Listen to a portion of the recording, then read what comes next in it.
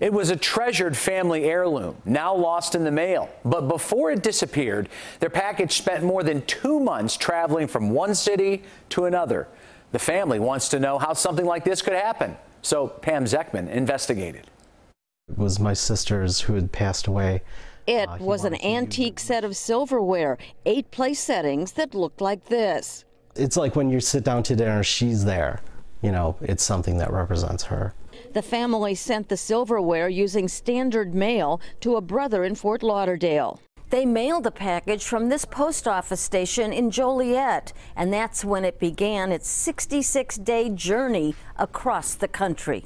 The package traveled from Joliet to Jacksonville, Florida, back to Chicago, then east to Warrendale, Pennsylvania, then back down to Opelika, Florida, then finally Fort Lauderdale. The Postal Service could give us no explanation for the silverware's long journey. It seems like it was just in the back of some guy's van that was just driving around the country. Roberta Camphouse called her son in Florida when she heard the package had finally arrived. He says, "Yeah, Ma, it came. It's just the cover, just the box top, nothing else." I said, "Come on, you're teasing me." He says, "No, Ma, just the box top. That's all I got." Could you believe it? No. Camphouse has repeatedly reached out to the U.S. Post Office for help, but ultimately I received a response from them basically saying it was mailed over 30 days ago, so there's nothing we can do. The U.S. Post Office says that in the last 3 years, they've processed about 88 million pieces of lost mail. 4 million of those were packages. The post office says they've been unable to find the Camphouse's silverware at the Mail Recovery Center, where lost mail ends up and is eventually auctioned off.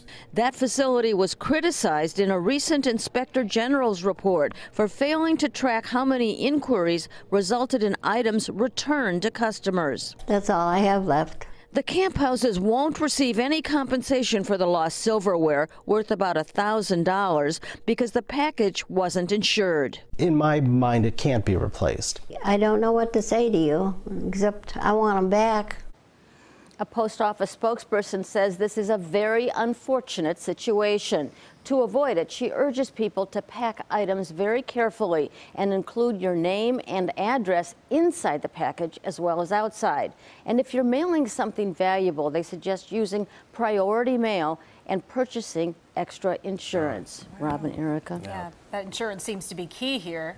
It does. It does. Are they going to keep looking for this? I mean, I know they said we can't find it, but how's that go? They say that they will not. They probably will not be able to find it. This is something that we have 2 congressmen on a committee that oversees the post office, and they tell me that they are very interested in looking at this.